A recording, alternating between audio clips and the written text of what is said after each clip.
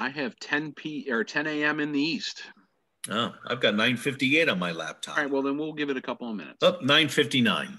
All right, 60 seconds. Well, we do have 50 people registered for this this class today, so that's we want to make sure everybody gets a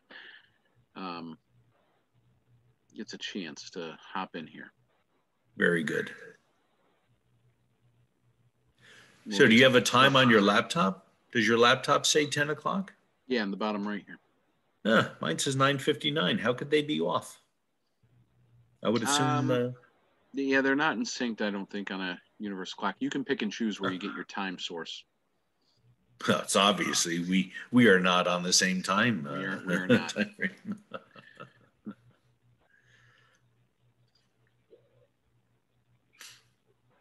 Well, I muted my phone so that we won't be disturbed by my ringing phone. I know all the people calling for to buy equipment off you, and they'll just have to wait. Just have to wait. I will call them back. Leave your name and number, and I will call you back. Jimmy, aren't you on Amish time? Yes. The cows are milked, and they're out in the pasture right now. Not much to eat. It's all frozen. All dead and frozen.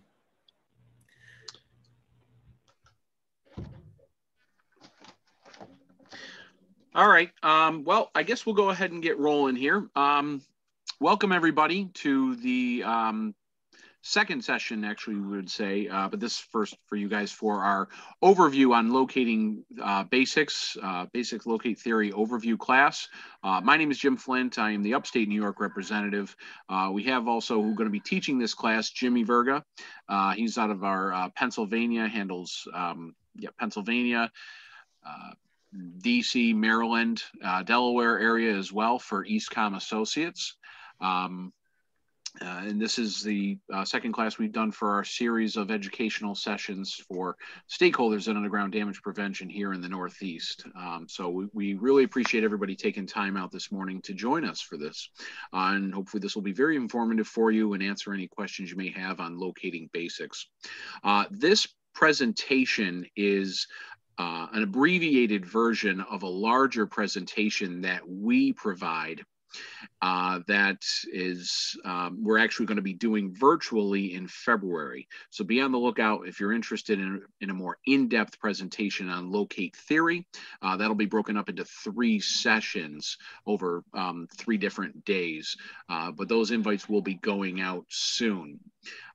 So if you're looking for those, just let us know. This is in addition to a lot of other presentations that we do on underground utilities locating solutions, and you are all on those mailing lists for those class. Just a little bit of housekeeping here today. If you can, please, you do come into the meeting muted. If you could stay muted for the courtesy of the other attendees. If you do have a question, you got 2 options. One, you can ask in the chat at the bottom of your screen. You can just type in a question during the chat, and what we'll do, I'll be monitoring that, and we can ask that question throughout the presentation, or you can raise your hand. That option is at the bottom, and for some, it is actually in the chat, bottom of the chat portion itself. You'll see a button there that says raise your hand, or I've been told it's also in the reactions tab if you've updated uploaded an update to Zoom. So check those 2 spots where it says raise your hand. And if you do see the raise your hand function, I'll be monitoring again, and I'll see that. I will then call on you, and then you can unmute yourself and ask the question as we go throughout. So again, please leave yourself muted there for the courtesy of the others during this. With that being said, I'm going to go ahead and hand this over to Jimmy Verga. Jimmer, before you do, can we ask Larry, Todd, and Doug to cut their audio, their video? We can. Since you're recording. Oh yeah, we're just recording for the Ron, also, if you can, if you want to just mute your video. Yeah. Just turn off camera if you want to do that. Larry and Todd also. They may not be in the room, or. We'll go. Oh, I can do that too. Who else was on there? I see Larry, Todd, and Ron. Let me double check. I don't. Jim, when you say Larry, do you mean me? Larry Yes, Verga? Larry. Your video is. I don't see Larry. I don't see anybody else but you and me, Jimmy. I have my video off. Okay. I think we're good to go. Very good. Well, good morning, everyone. Jimmer, thanks for hosting this and putting this together. My name is Jim Verga, and I've been with Eastcom Associates now for 22 years, servicing Eastern Pennsylvania, Delaware, and Maryland. And we're going to talk this morning about the science behind how our locators work. So let's go through some slides here for this presentation. That's our attempt at humor. Why are we locating? And of course, there's a number of reasons for locating our infrastructure. And the one that Miss Utility and PA One Call like to say is that it's the law. And so besides all the things that we concern ourselves with maintaining the infrastructure and protecting the population and keeping the energy and water flowing, it's the law. Now, locating's been around for a long time.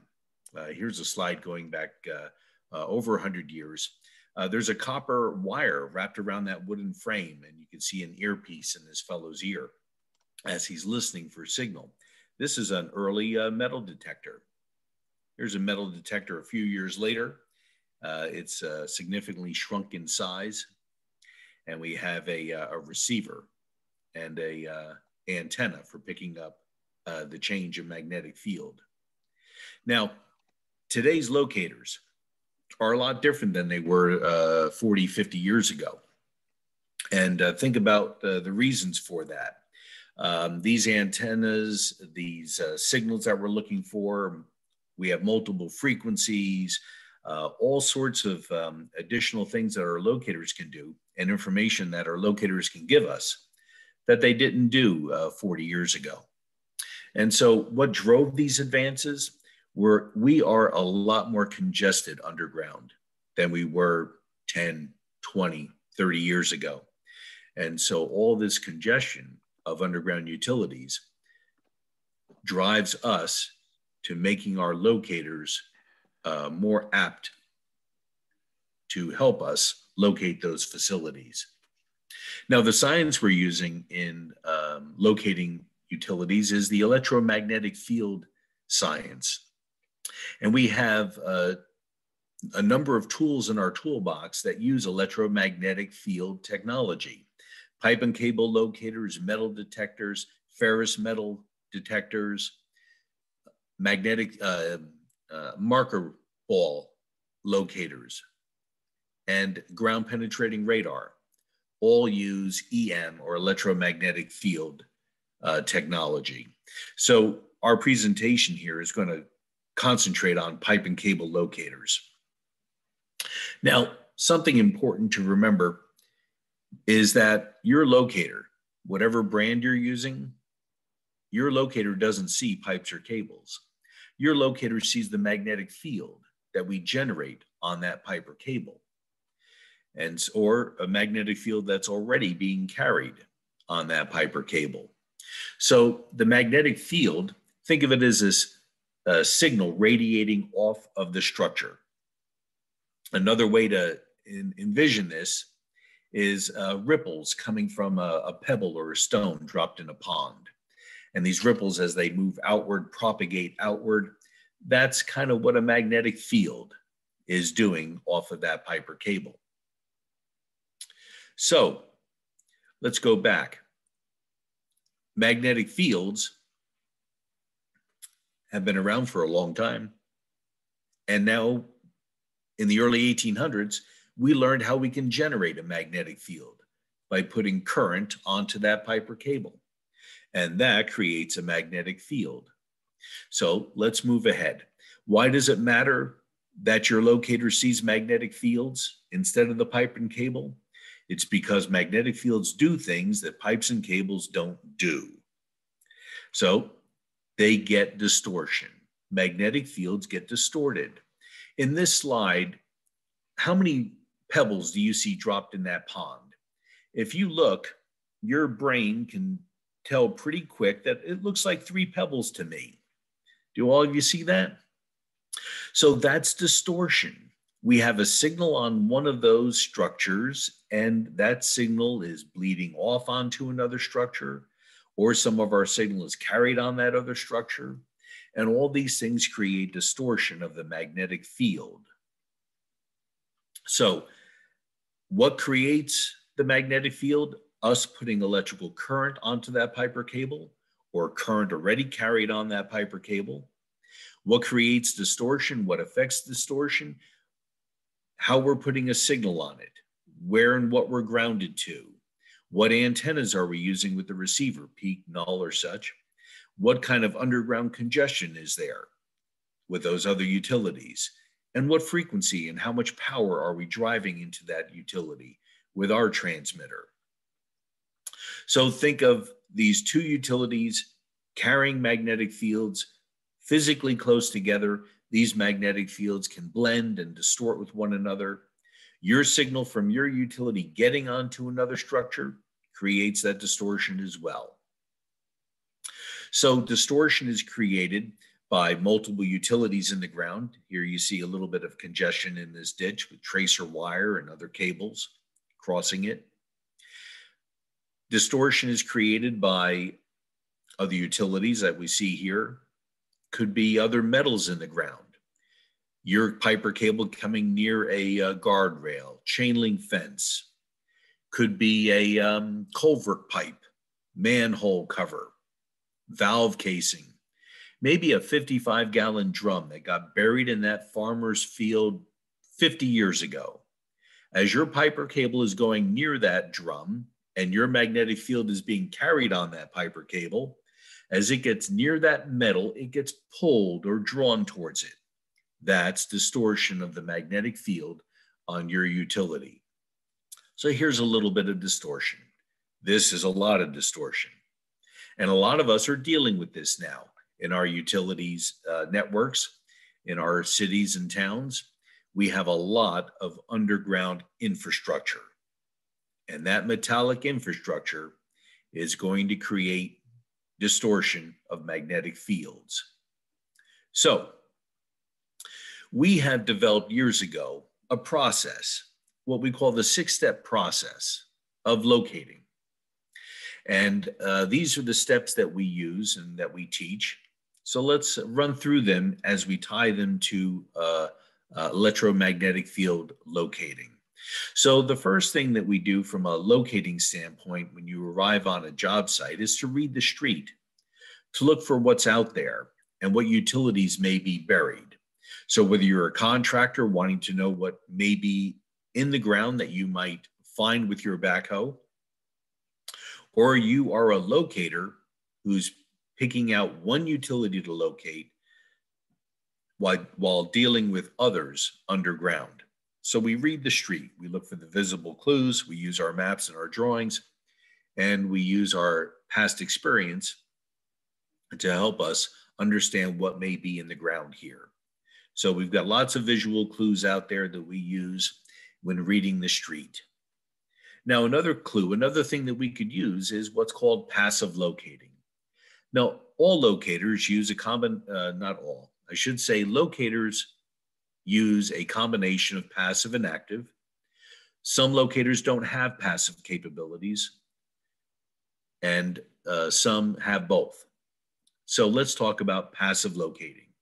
Passive means looking for signals that are already there. And so if your locator has a position on it that shows a lightning bolt or the word power or 60 hertz, your locator is looking for a 60 hertz frequency. So we call it power.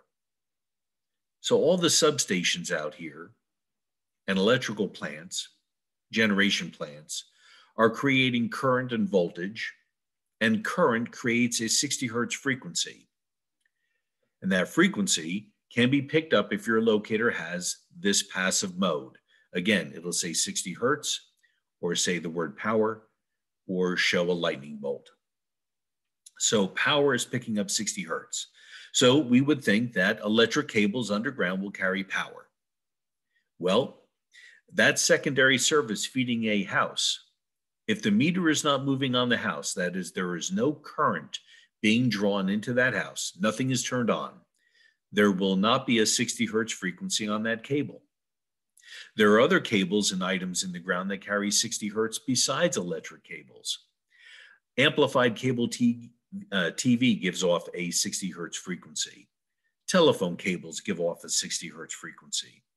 Cathodically protected gas pipelines that use a rectifier to protect them from corrosion. That rectifier, even though it's DC, if they're unfiltered, they give off a 120 hertz AC signal. That 120 hertz is a harmonic of 60 hertz, and you'll pick it up in the power mode. Another item common in the ground that will carry 60 hertz is a water service. If your water service is the ground for the electric system in that house or building, that copper or galvanized pipe is going to carry 60 hertz out to the water main.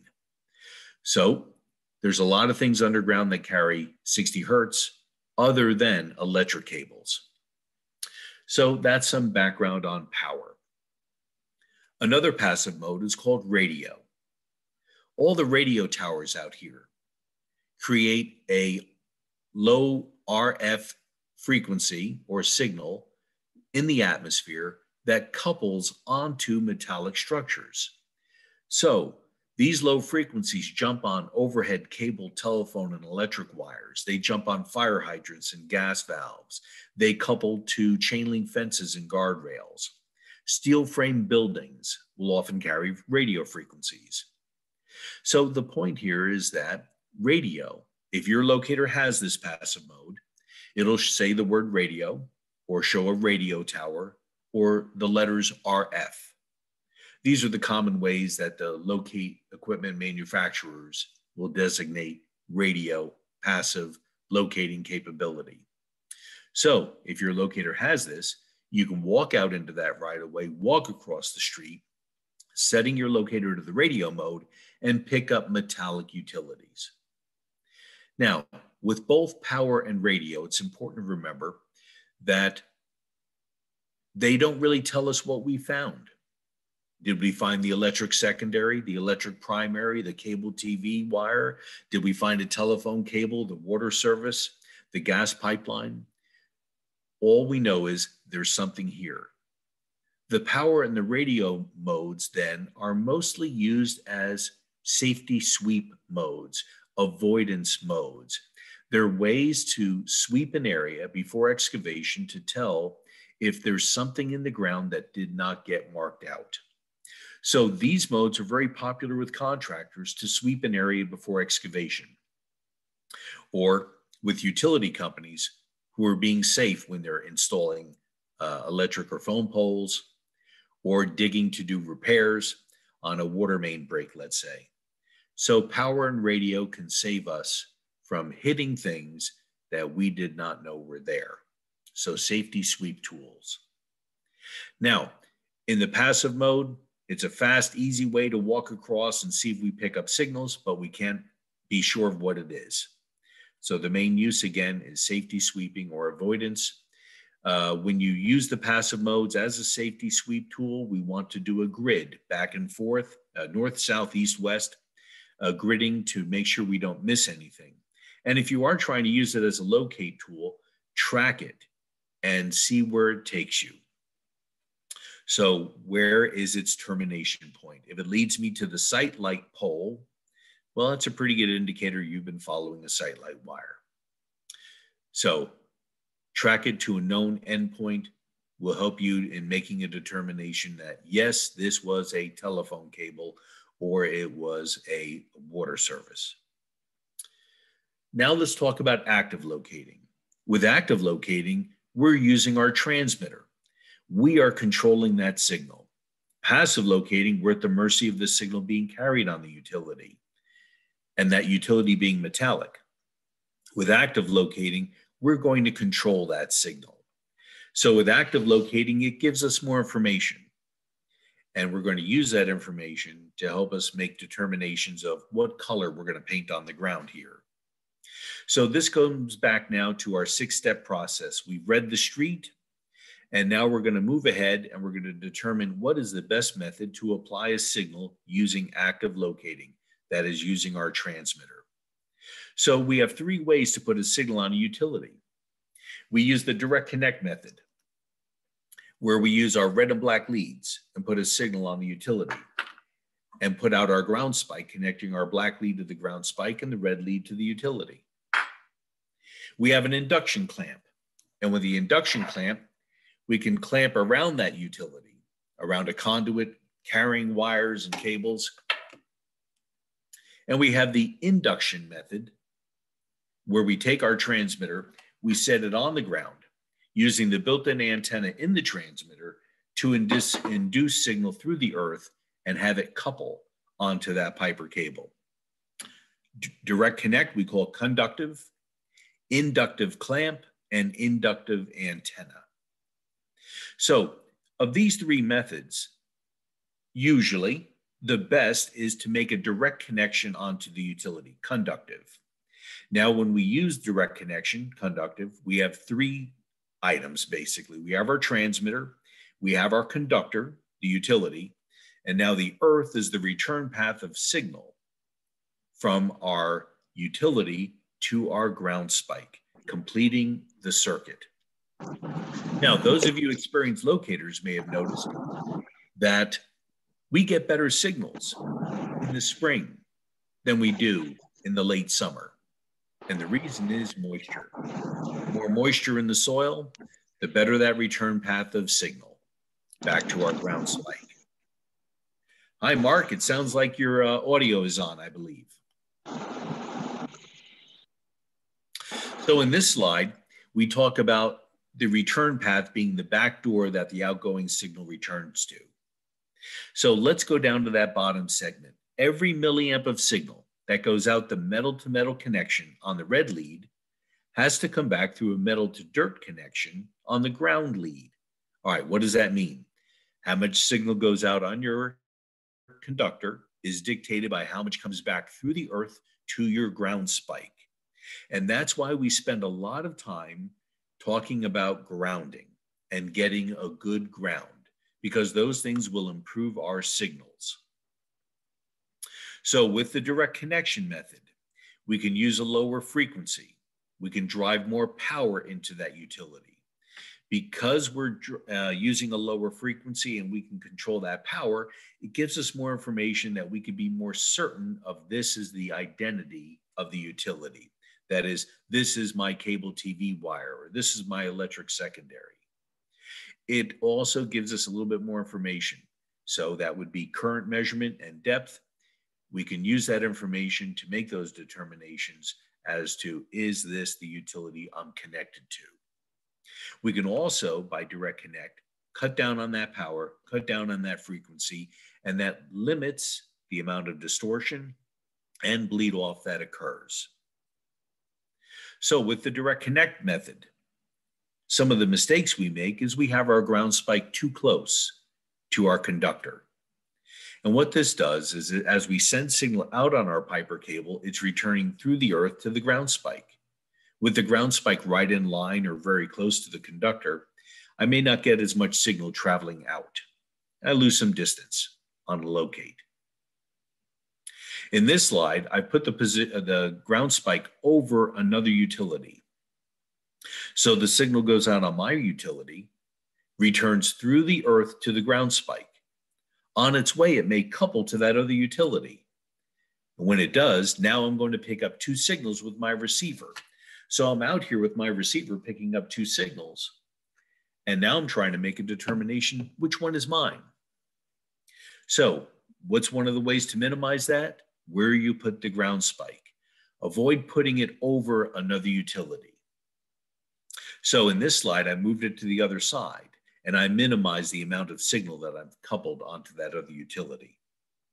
So that means when you're connecting and putting out your ground spike, pay attention to where other utilities might be running and try to avoid crossing over them. Now, in theory, the further you move that ground spike away from your conductor at a right angle, the more distance you'll get on a locate.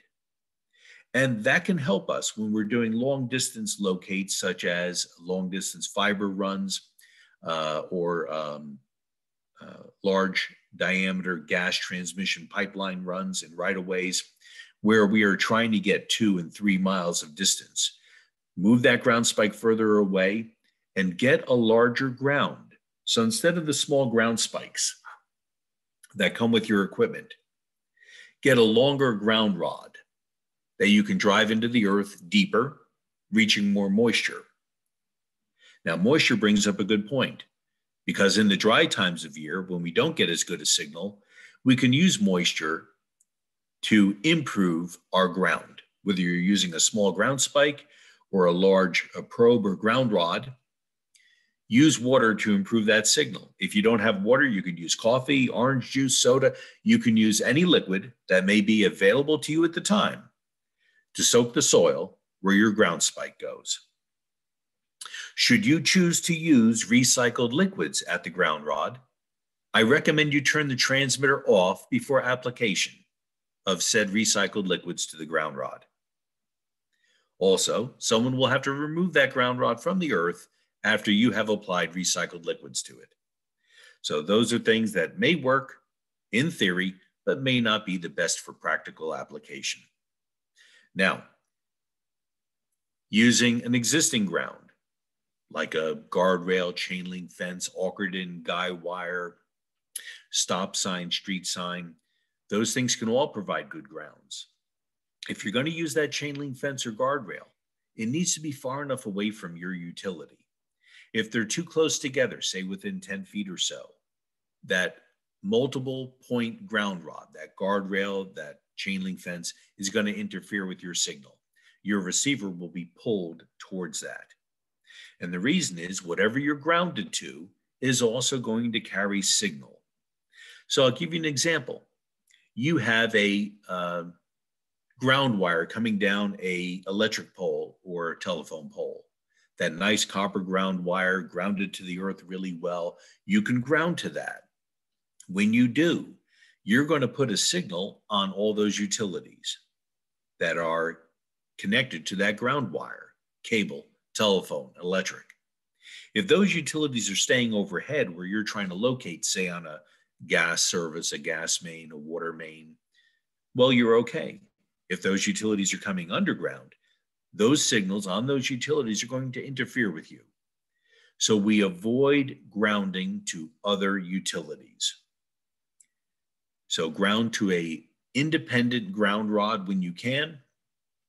Move it at a right angle to your suspected path. And don't worry about stretching it way out unless you're trying to get extra long distances out of your locate.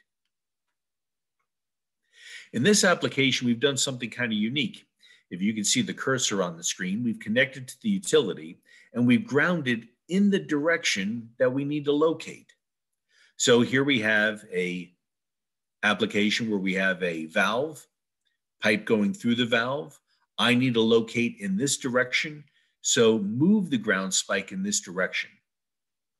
Maybe at a 45-degree angle, maybe not quite as tight to the utility as we show it in this slide. But by moving it in that direction, sometimes you could encourage your signal to go that way. This slide is using or showing the use of an extension spool.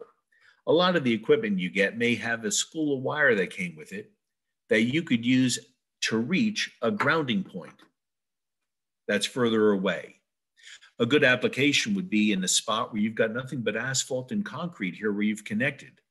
But about 40 feet over there to the side, you've got a grass island, but your red and black leads are too short to reach.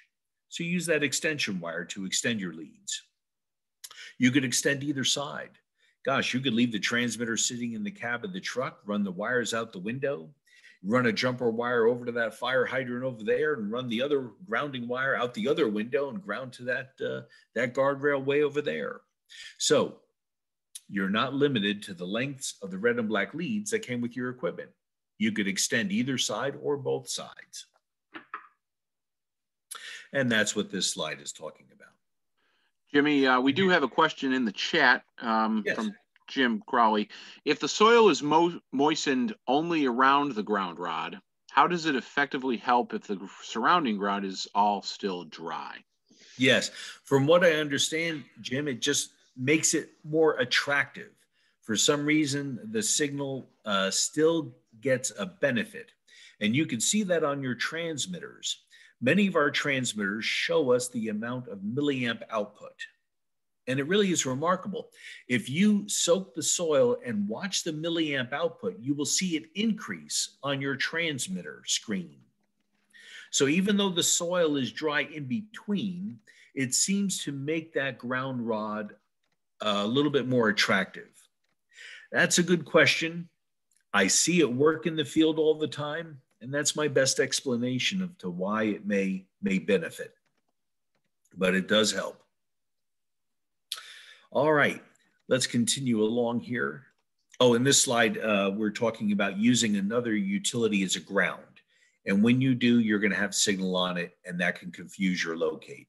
So use that independent ground rod. We talked about the fences, and fences work, guardrails work, unless they're too close to us. Then you are going to get interference from it with your receiver. Now, here's something that we haven't talked about yet, a double-ended connection. I just spoke to a customer yesterday who has a difficult locate, and this technique worked for him. We take our red lead and connect it to our conductor. We take our black lead and connect it to, in this case, we just connect it to this valve. So these have to be pretty close together. And we can do this and isolate signal between them. In the real world, rarely will we have an application where they're so close together that our red and black leads can touch. So use that long spool of wire to extend this lead so that you could reach that far away. So an example would be 2 fire hydrants 500 feet apart. Connect your red lead to the one hydrant, take your black lead, connect it to that long spool of wire, run it all the way down and vice grip it to that other fire hydrant. And now you've got a double-ended connection. When you do, your signal won't go past the connection to this side. It won't go this way. It will loop between those red and black leads. And this is a way to isolate a section of pipe and also to keep your signal on this instead of bleeding off onto something else.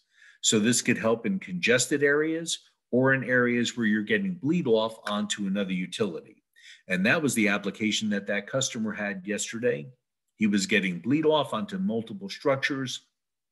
By doing this, using a lower frequency and cutting his power down, it kept that signal on his structure in between the red and black leads. Okay, so we've been talking about direct connection. Now let's talk about the inductive clamp. So clamps are used in the wire industries, cable, telephone, and electric. We can clamp around a conduit and it will induce current through that conduit onto into the wires inside. And it's a simple, fast way for us to do locate using an induction clamp. But clamps are tricky. And here's why. They're generating current inside of itself, generating that current into that pipe or cable. So the clamp has to go around, and it gives us our best signal when we clamp fully around the utility. But here's the trick.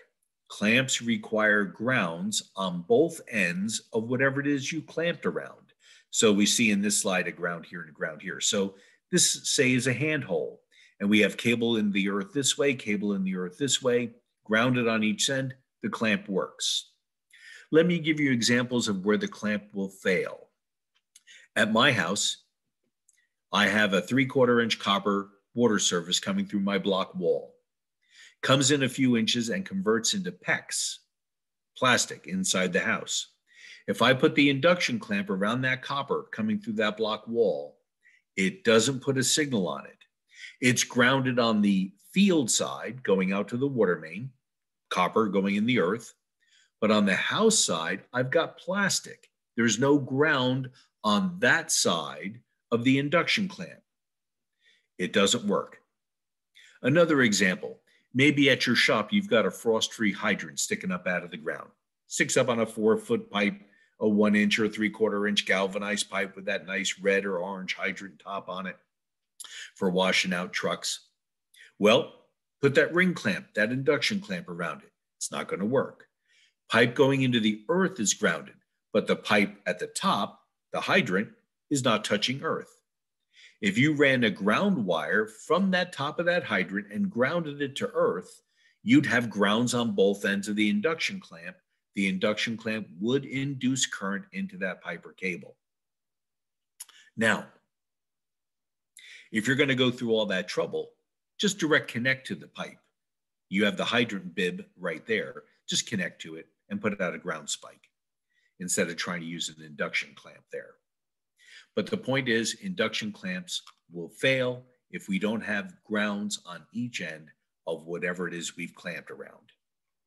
So this is another example here. We have a bonding strap, a ground strap here. The clamp works.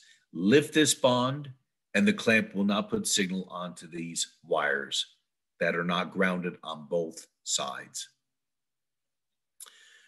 Now, let's talk about the induction antenna. Many of us induce by dropping the box, inducing by setting the transmitter on the ground. So now, when you induce, you don't have to make a direct connection onto the pipe. We will have to use a higher frequency in many cases to induce into that pipe. The closer the transmitter is to the pipe, physically, antenna closer to the pipe, the better the signal, the stronger the signal will be. The antenna in that transmitter is directional. So from your manufacturer, you want to know which way to put the transmitter when you're inducing. With this manufacturer, the handle goes in line because the antenna is crossed internally. With some, they go the other way. All depends on where the antenna is placed in the housing of the transmitter. Now, the biggest problem we have with induction is that it's going to cast a broad signal, about 6 to 10 feet deep and about 6 to 10 feet across. That large signal going into the ground can send signal into multiple utilities, not just the one you're right on top of. Another problem with induction is that signal is called a dipole signal. It's got two lobes. There's a lobe of signal coming down out of the antenna going into the earth, and there's a signal coming up into the air from that antenna. The signal going up into the air is much larger because there's less resistance driving the signal into the air than into the ground.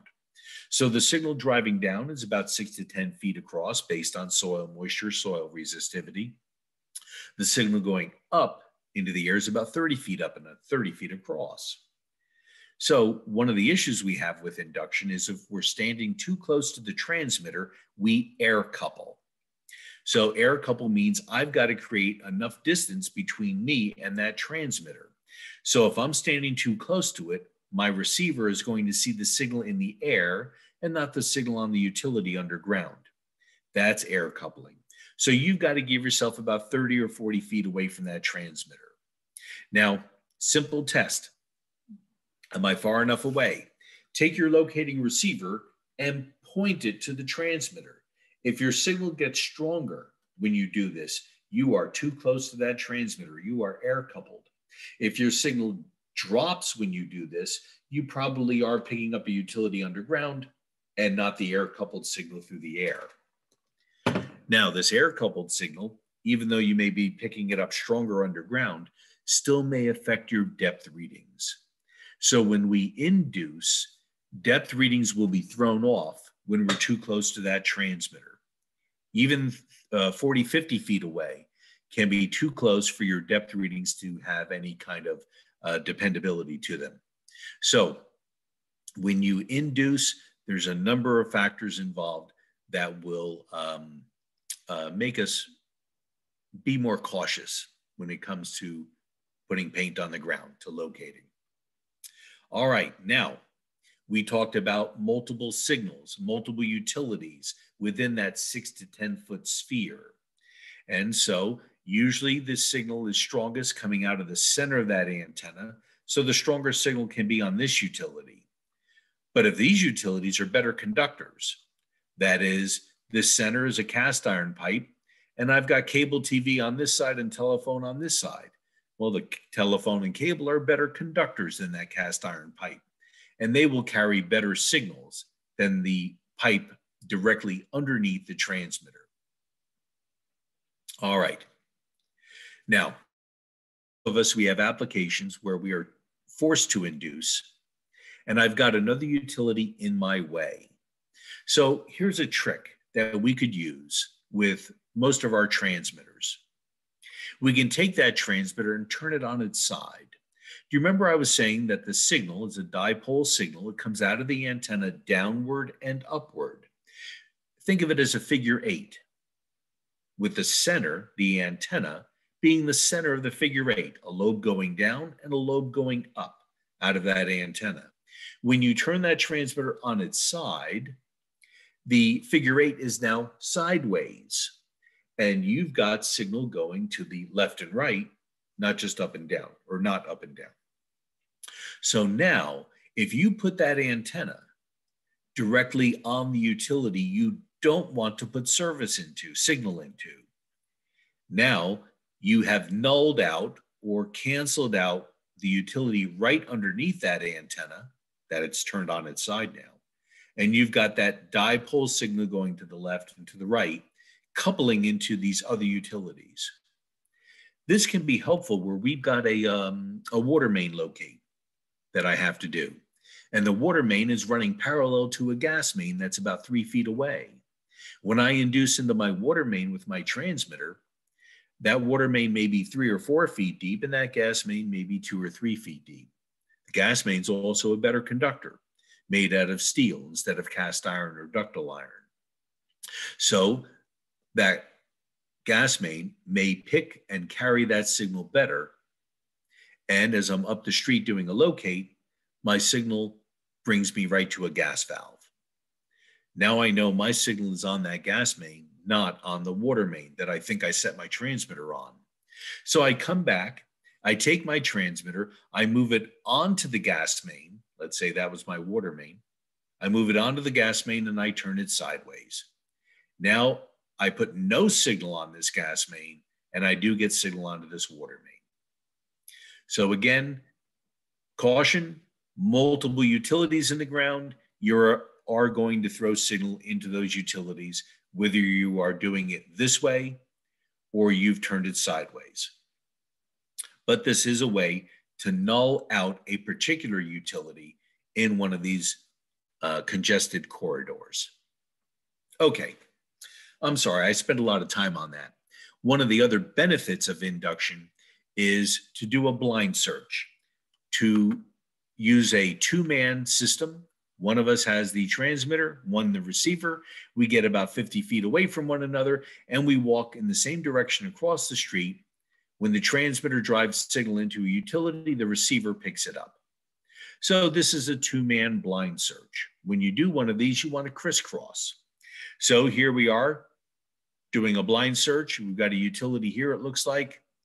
I suspect there's something underground. We're going to walk across that road and into the ground, grass here.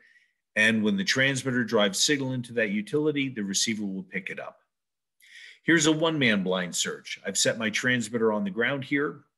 I've gotten about 40 feet away or so, and I walk across with the receiver to see if I pick up signal. If I don't, take the transmitter, move it 3 or 4 feet this way, and then search again with your receiver here to see if you pick up signal. If you do, mark that spot. Take your transmitter, move it to that spot, and with your receiver, stand over here. Walk over here to pick up the signal. In the case of a one-man blind search. Another way to use the induction antenna is we are going to do a sweep all the way around with the transmitter while holding in a fixed position with the receiver. And once that transmitter crosses that utility, the receiver may pick it up.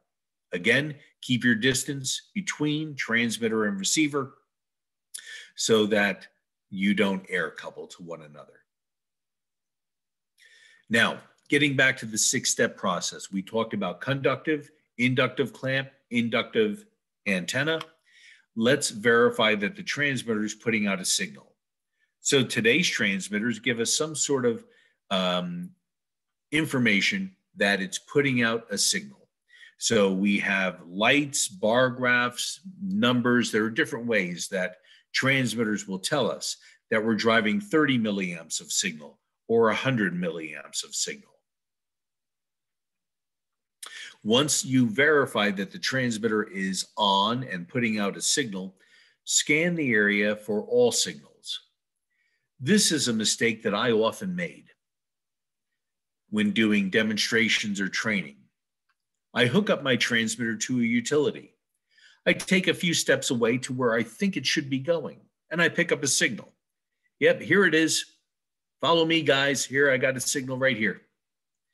If I'd completed this circuit, I would have found other structures. Then I can make a determination based on the strength of the signal, which one of these to follow. Then come back and follow the other, and the other, and the other.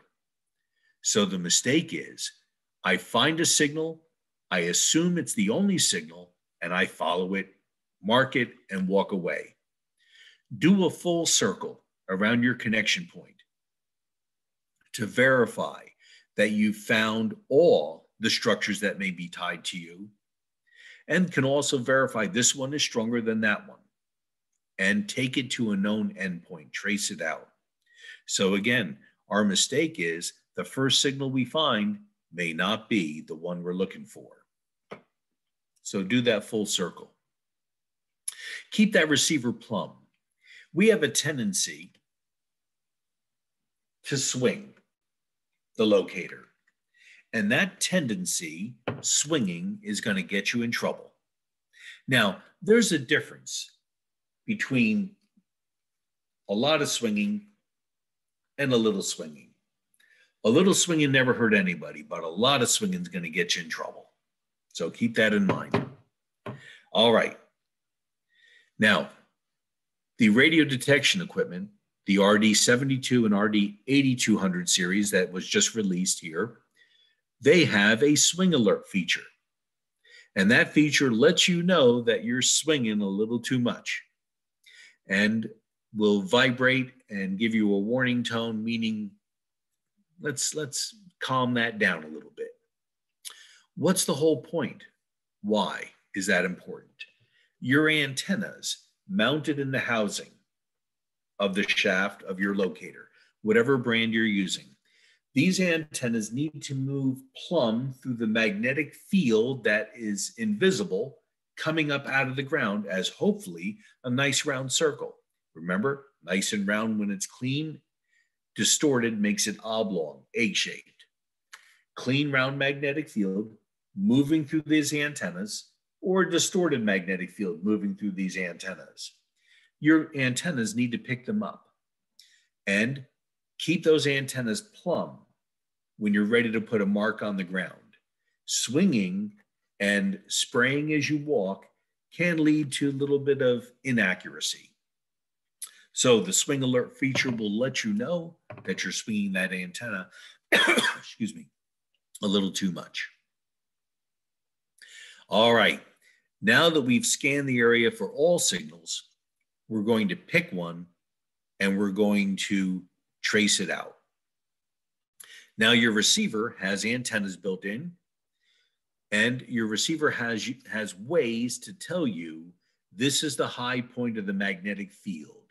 This fissure, what guys call the M-scope, the split box, the TW6, gives you an audio indicator and a meter here, an analog gauge. Tech 810, you have a 3-digit signal strength number and a left-right guidance system with an audible tone telling you left and right. Here with the RD unit, in this mode, we're in the peak mode, and this mode will give you the highest bar graph, highest numerical signal strength number, and loudest sound when you're over the high point of the magnetic field. This unit also gives you some more information. For this 810, we press a button to see depth on the screen. With this unit, Depth is shown on the screen automatically when you're over the line and in line with it. And it also shows us the current measurement. On the Fisher, we can triangulate for depth by tilting it on a 45-degree angle on its side and moving it away from, at a right angle, moving it away from the signal and picking up a high point again to triangulate for signal for depth. Now, with these units, they have peak and null antennas built into them. Some of them do. Some of them have peak only.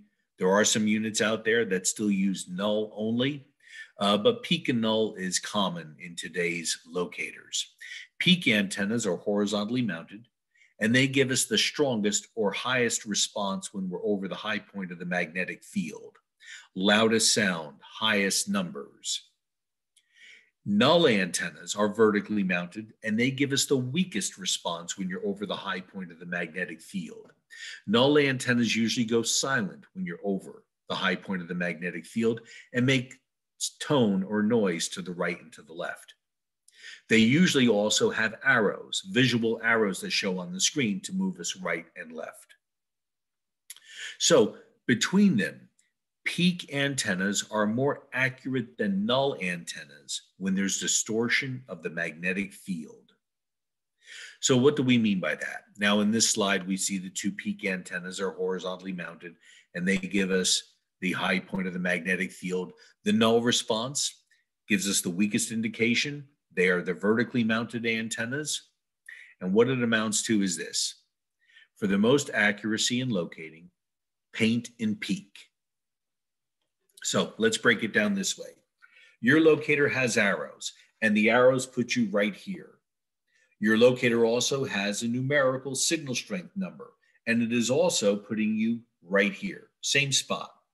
Peak and null are agreeing with one another. That's a clean, round magnetic field. But let's say that my arrows put me here, but my highest number has me here. When this happens, it's telling me that I have distortion of the magnetic field. And with distortion, we are going to be more accurate when there's distortion with the peak antennas. I don't paint where the arrows put me. I paint where the highest number puts me. So we call that painting in peak. Use the peak antennas for more accuracy. All right, depth readings. Depth is taken by usually always two peak antennas, lower peak antenna in the housing and an upper peak antenna in the housing, both looking down at the magnetic field. The higher antenna, the upper antenna, gets a weaker signal than the bottom one because it's further away. There's a mathematical calculation that takes the drop of signal from the lower antenna to the upper, and this fixed distance between those two antennas, and calculates depth. Now, there's a lot of things that go wrong with depth readings, and that's why it's never trusted.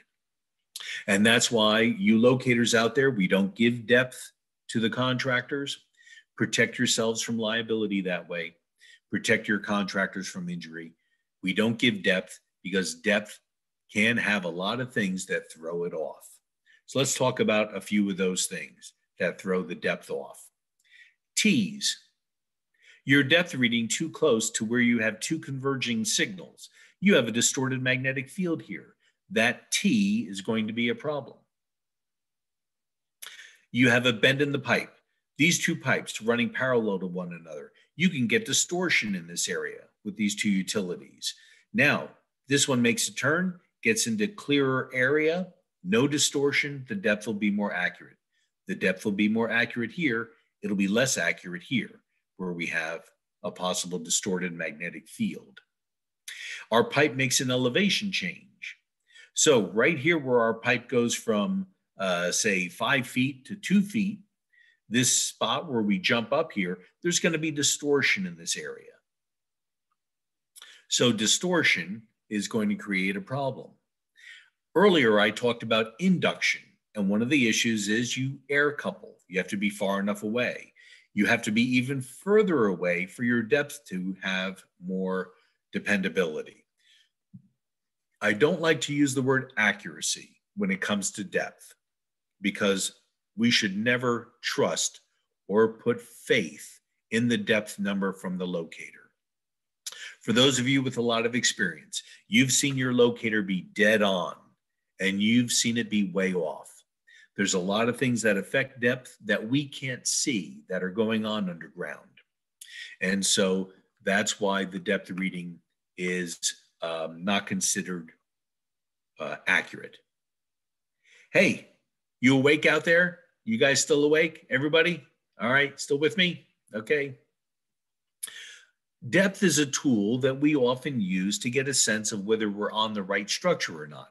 If I'm chasing a water main and I'm seeing 8-inch depths, there's a question in my head about, am I on a water main or not?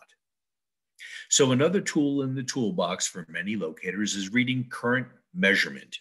So current measurement is how much current is being carried by the conductor. Usually the conductor you are attached to with your direct connect leads is going to carry more current than the other conductors that your signal may be bleeding or coupling onto. So as an example, I get a really strong signal here and I've got 13 milliamps. This signal is weaker, but I've got 27 milliamps. This signal is weaker yet with a lot less milliamps. The higher milliamp here is what I'm connected to, even though the signal strength is not as high as it is with this one. My milliamp output is stronger. So why would my signal strength be stronger on this one? This utility may be much shallower. Here's that 8-inch deep cable TV wire, and this is my 24, 30-inch deep tracing wire on my gas service. So this is why current measurement can be a valuable tool for us to make that determination. Current measurement also will dissipate as I go further down my conductor. So it's normal for the current to be weakening as I get further and further away from my connection point or my transmitter. Now, here's a feature that's unique to an RD8200. It's called current direction. Current direction shows an arrow on the screen the direction the current is flowing. Now, radio detection achieves this by putting two frequencies on the line simultaneously. One is twice the sine wave of the other in frequency, twice the frequency. So there's some sort of engineering marvel that occurs in there that allows the receiver to tell the current direction. Now, with regular locating, we don't know a current direction because current is alternating current, AC. It's moving back and forth. But by using this technology, we can tell the flow or direction of the current of these two frequencies overlapped on each other. So in this slide, there's an arrow that appears on the screen, and this arrow is pointing away from my transmitter.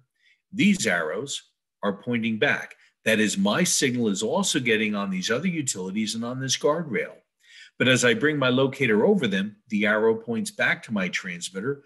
The arrow points away from my transmitter. This is me. This is what I'm connected to. And this is bleed off signal onto other utilities or structures. So current direction is real helpful for us in areas where we have our signal coupling bleeding onto other utilities, which put question marks in our heads as to which one we are painting our color, which one is ours. So those are features of the receiver that can help us in determining which is our conductor. Now, another tool in our toolbox that we can control is the frequency that we put out. So we've broken the frequencies down into three ranges here: low, medium, and high. So low frequencies are considered less than 1 kilohertz. Medium frequencies run from the 1 to 50 kilohertz range, and high frequencies are considered higher than 50 kilohertz. So on a RD transmitter, we have a 512 hertz feature that would be considered low. 833 kilohertz are considered medium frequencies, and 65, 83, 131, 200 are considered high frequencies. Higher frequencies bleed off more. They jump more. Lower frequencies want to stay on the path you put them on, less likely to jump off onto other utilities, and will travel further. Higher frequencies induce well, but they bleed off onto other things much faster, much easier.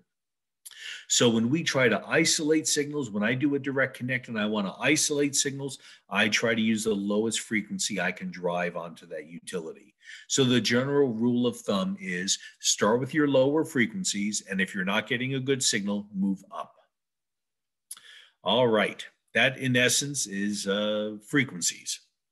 I always considered them the fairy tale, the tortoise and the hare. The turtle races the rabbit. Low frequencies are turtles, high frequencies are rabbits. The turtle stays on the path, doesn't get distracted, doesn't take a break, just keeps plodding along. The rabbit takes off like a shot, gets tired, gets distracted easily. Low frequencies are turtles, high frequencies are rabbits. Now, trace your signal, getting back to the 6-step process, to a known endpoint. Where does it take you? If I've connected to the site light wiring, I better be taking, my signal better be taking me to that next pole, to that next site light wire pole. So where does it take me? If I've connected to this cable TV sheath wire, it better lead me to the cable box here and not to the electric transformer. So these are things that we do in the field to verify. Does it take you where it's supposed to take you? So as part of the 6-step process, to finish up that locate, where does it take you? Okay, you're in the field and you're struggling. There's something called 3 changes and a move. What can we do when we're struggling out in the field? Remember this. Think of your transmitter as the radio station, and think of your receiver as your car radio, okay? Now, if you're driving down the highway with your favorite radio station on and you're getting a bad signal, that is, you've driven too far away, do you bang the dashboard of your car to get the signal in better? No. Don't blame your car radio. You know what's happened. You've driven out of the range of the wattage of your radio tower. Your transmitter's your radio tower. When you're getting a bad signal with your receiver, it's not your receiver's fault. It's the transmitter's fault. So when you're getting a bad signal, go back to your transmitter. 3 changes and a move. Change where and what you're grounded to. Change your frequency and your power output. Change how you're putting a signal on it. I've been directly connected. Let me try the clamp. I've been using the clamp. Let me try the induction antenna. Change your method. Change your frequency and your power output. Change where and what you're grounded to. And if those changes don't give you a better signal in your car radio, at your receiver, move. So I've been at this valve north, go to that valve and come south. Come at it from a different direction. Have you heard the saying, the definition of insanity is doing the same thing over and over again and expecting a different result? If you don't make changes at your transmitter, you're going to keep getting the same results with your receiver. So go back to that transmitter and make your changes there. 3 changes, and if they fail, move. Now, we've been talking about pipe and cable locators. Also, we are going to be doing Zoom meetings on metal detectors and GPR, so I'm not going to spend any time on them. But in the metal detecting world, there are 2 basic types, the stick type and the dish type. Stick types are usually ferrous metal detectors, and the dish type are usually all metal detectors. They operate differently. So tune into the Zoom meeting to learn a little bit more about how they operate and which one may be better suited for you. Now let's talk about locating plastic. So with plastic locating, we can put a sound wave into that water stream. We can put a detectable rod or sonde into that sewer pipe or duct. We can use ground penetrating radar to locate these non-metallic lines. So there are different technologies out there to help us find plastic, terracotta, AC pipe, and so forth. Pressure wave technology using a transond and then listening from above ground for the signal. We can induce or put signal into that plastic pipe or concrete pipe using a locatable duct rod. And here we are pushing a locatable duct rod into a pipe through a T or a junction. We can attach sondes that are built into the heads of sewer cameras and directional boring equipment. We can attach a portable sonde onto that pipe or cable. So these sondes can come pretty small, and you can push them into that duct using a fish tape, a sewer snake, or a locatable duct rod. Sondes, of course, can be located from above ground with most receivers tuned to the correct frequency. And finally, ground penetrating radar to locate these non-metallic utilities. Ground penetrating radar is expensive, a little bit more than these other items, and they are susceptible to some issues of soil types. Excuse me. So high clay content in soil has a high electrical conductivity, and that high electrical conductivity seems to block or interfere with radar signals. In this slide, we have very good information seen on the screen, what we call good radar data, good GPR data. Nice clean hyperbolas showing information here. And here, no information. So this is a very bad soil condition, in this case, dense clay. There are GPR suitability maps out there available through the Geological Survey. The U.S. Geological Survey, look them up and look for GPR suitability maps, and they are from all the 50 states. You can get the information here. It's color-coded and get a sense of purple. You're going to get very bad GPR data right in here, and the darkest green, you're going to get really good radar data right there. And here, purple, very poor radar data right in here, very poor along the coast. Salt water is the issue. That's brackish water. Dark green, good information here. So with GPR technology, there's a place, it's a tool in the toolbox. It is not the only tool that you can use out there to help us locate. Once you do locate that plastic out there, let's put something in the ground that we can now locate in the future. So we use marker technology, marker pegs, marker balls that we put into the ground. And now we can find these 20, 40 years from now and find that exact spot where that ball is buried and get a depth or location on that ball or that marker stake. So there is technology out there to help us find the plastics and non-metallic lines, and there's technology that we can put into the ground on top of that to find that exact spot years and years from now. All right. Now, I zoomed through that pretty quickly, and I'd like to thank you for your interest. And we have time for some questions here. So Jim's coming back on to assist. I am, yes. If anybody has any questions, they can either type them in the chat or they can raise their hand through that option there at the bottom of the at the chat, or it's either in there or your reactions at the bottom of your screen for that.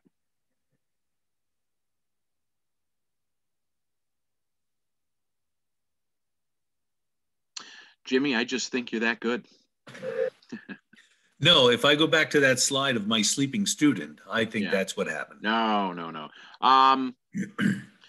We do have a question, actually, from Doc. Locating tracer wire that is damaged or cannot hook up to. Yes. So you have no contact point. So let's start with it's damaged. That is, I do have a connection point along its path. It's damaged. The only thing that you could try to do to see that if that signal can jump and couple into the non-damaged or the I've got a break between the wires. Somebody put a shovel through it. If the ends are that close together and the soil is that moist, by using a high frequency at full power, I might be able to jump some signal through there. The disadvantage is that you're going to jump signal into a lot of different things using full power and a high frequency. Now, let's go back to, I don't have any connection on the other side, so I can't get back to this point. In that application, it's tough. You can try to put a signal on the tracer wire, say on the gas main, and see if you can get some of it to run in that direction. You can move your ground spike in the direction that you want your signal to go to. So as an example, I've connected to a tracer wire at a riser. I want it to go to the main and turn right. Move your ground spike in that direction where you want it to go and see if you can entice it to turn to the right. This isn't helping us in the case of a broken wire or a wire that we can't find the end to, but it can help us in situations where our signal is going in a wrong direction than where we need to locate. In the case of the break, we can try inducing into that wire, and to induce into tracer wire where you don't have a connection point, you want to use a high frequency and full power. So you want to get up into the higher frequency ranges, 65 and above, and crank your power up to try to induce into it. You can also find the break, dig it up there, and we can find the break by looking to where the signal is dying or using an A-frame to do a fault locate to tell us exactly where that break is. So there is technology to help us find where that end of that wire is. Hopefully the other end of the wire is right there where we could then do a repair or at least connect to and continue the locate. Jim, can I be so bold to share something there? Yeah, please. Yes.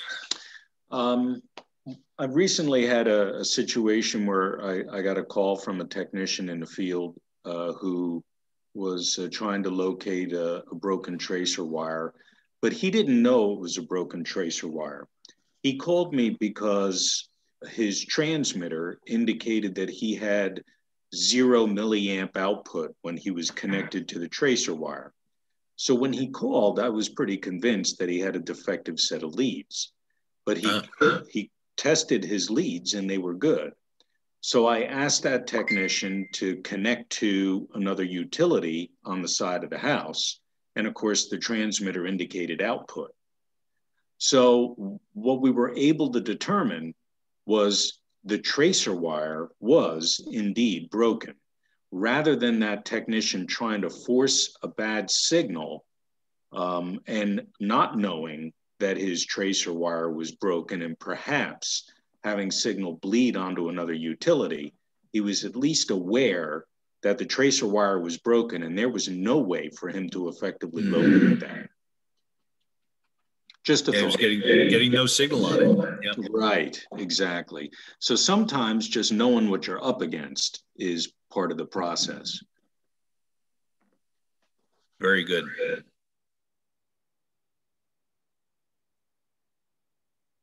Anyone else have any thoughts on broken tracer wire? I'm sure there's some real experienced locators out there who may have found some ways or did some things that helped them.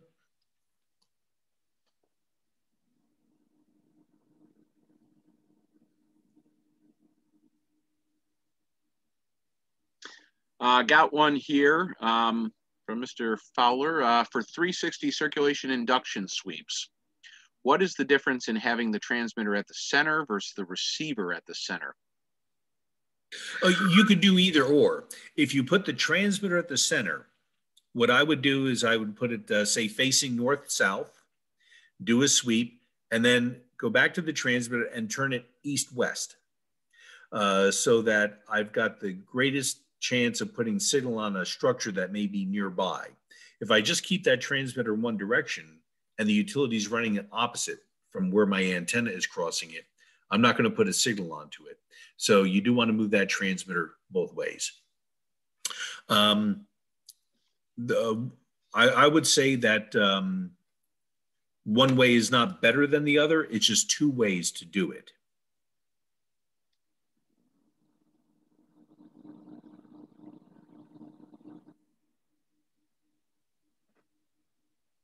Okay. Any other questions? Oh, a big question. All right. From Tiffany. I'm new to this, just a few months in. What would you do if you can't make a circuit at all? For example, I connect to a tracer wire and grounding stake and can't get any signal. This happens just this morning. I moved the ground stake, tried water, and still couldn't get a tone at all. No other interrupting utilities crossed that I was aware of, and tried from another service, could only pick up the main. You were able to pick up the main. That's interesting. Or maybe you were able to locate the main, but when you went to the service, you weren't able to locate it. Well, it sounds like what Larry had just described to us might be a situation there. Your tracer wire can be broken right there at the riser. If you're in the field and it does that again, grab the end of that tracer wire and pull, and see if you end up falling backwards on your butt because you just yanked that broken tracer wire out of the ground. So that could be that application right there, in that we have a break in that tracer wire. In the locate world, tracer wire is usually fairly straightforward in tracing. The drawback is if the tracer wire is not going to ground at the far end, then your signal runs a chance of bleeding or jumping into other utilities that your signal sees as a better path to Earth. From what you're describing, it sounds like what exactly Larry was describing, and that is we have a break in that tracer wire right there at the riser where it's wrapped. So very close to you, and no signal going out. And I will note too, Tiffany, I'm guessing you're talking about a gas service. Jameson, there are rotor systems that do have stuffing boxes for gas services, so that you can essentially install a tracer wire at that point when you have those broken tracer wires, or if a tracer wire was never present on that service to begin with for whatever reason. They do make stuffing boxes for that as well. So it essentially rotor systems that can do that into live gas. In that particular case, you talk to your utility company, or if you're with the utility company, work with the gas service there. So.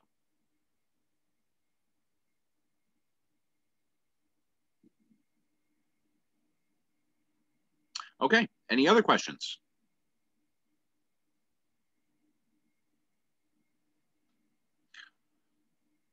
All right, I didn't see anything else come across. Remember, folks, we're always here for you. If you ever have any questions or have any needs for underground utility solutions, please get a hold of us. At Eastcom, we handle the Northeast.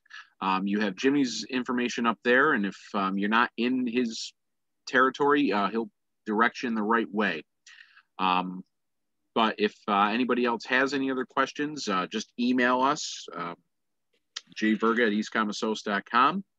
And again, we want to thank you for taking time out of your day to join us. Oh, we got to do another question here from Tony. Directional drillers sometimes break the tracer wire during the pullback, causing an illusion that the tracer wire is intact at both points.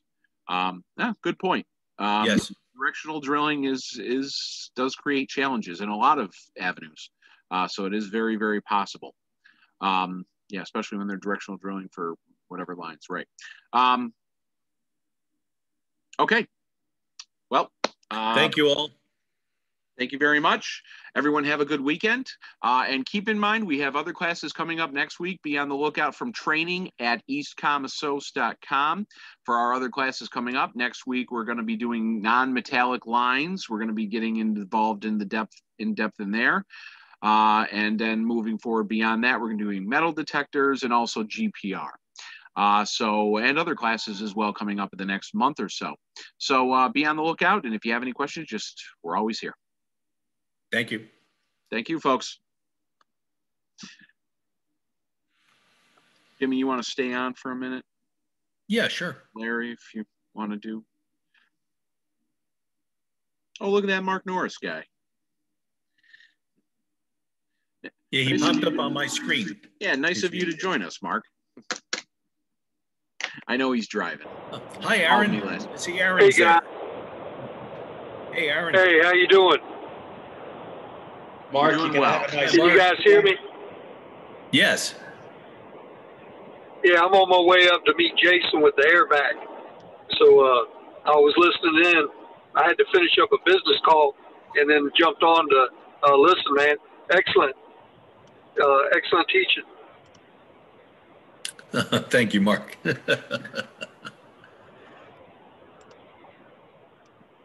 All right, guys. Well, look, you have a good one. Enjoy the weekend, and we'll talk to everybody soon.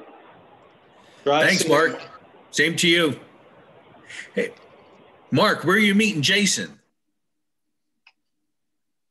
So I can fill that in. Jason wanted to meet Mark in suburban Washington at around 3:30 this afternoon. And I 3:30? Oh, really? I said, no, Jason, you're not going to do that. You're not going to do that. Meet him on with COVID. Even with COVID, you don't want to meet him on the Eastern Shore and have lunch together. Wow.